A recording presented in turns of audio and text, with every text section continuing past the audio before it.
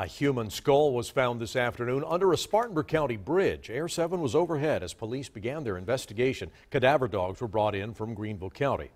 So far, no other skeletal remains have been found. 7 News reporter Aaron Rogers is live tonight where the skull was found in Cowpens.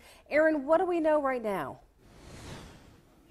Amy, right now, deputies are still out here. It's a really active investigation right now. You can see deputies over the bridge that looks over that creek over here. But if you go over here, you may not be able to see it, but they had those cadaver dogs out looking for anything else. The coroner says right now they've only found that skull, but they are looking through the creek, through the woods, see if they can find any other teeth or bones in the water. Now, deputies say they did find the skull after responding to a burglary at a business.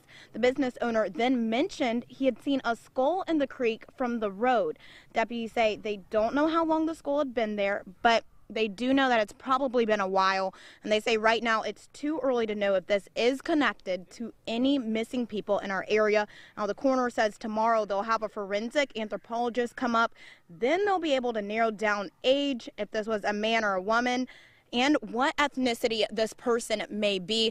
We also have been speaking to deputies and neighbors, and tonight at 10 and 11, we'll have more about why neighbors say this is a really scary thing to come home to and have their kids out playing around in the middle of spring break. Live in Cowpens tonight, I'm Aaron Rogers, 7 News.